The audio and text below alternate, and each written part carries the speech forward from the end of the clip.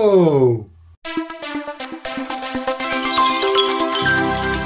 Some articles call it a hidden button.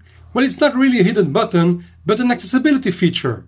Did you know that you can trigger actions or launch shortcuts by double or triple tapping your iPhone? Well, you certainly can. Let me show you how to do it.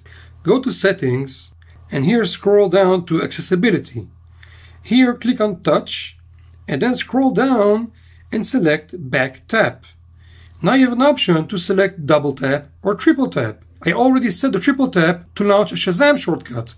So if I triple tap, I just launched Shazam and it's listening to music. Well, obviously it didn't recognize anything. So now let's set the double tap.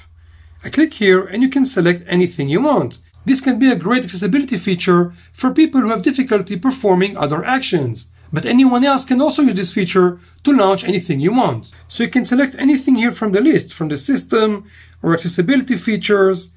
You can take a screenshot, launch Siri, bring the volume up or down, etc., etc.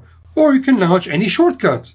In my previous video I showed you how you can create a shortcut to launch the camera app, but you can do the same thing for any app that you want. So actually using a shortcut, you could use a double or triple tap to launch any app that you want. If you haven't seen that video, I put a link in the details, so check it out. So let me select the launch camera shortcut which I created in my previous video. And that's it, we're done. We can go back or do anything we want. And now if I double tap, here's my camera ready to be used. One small problem is that sometimes you may accidentally trigger the double tap action. Very often, if I just put my iPhone on the table, it will trigger the back tap action. With the camera app, it's not such a big deal because I just close it and that's it.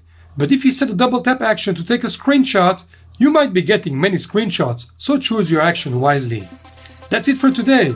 If you like this video, subscribe to see more of them, and I'll see you next time.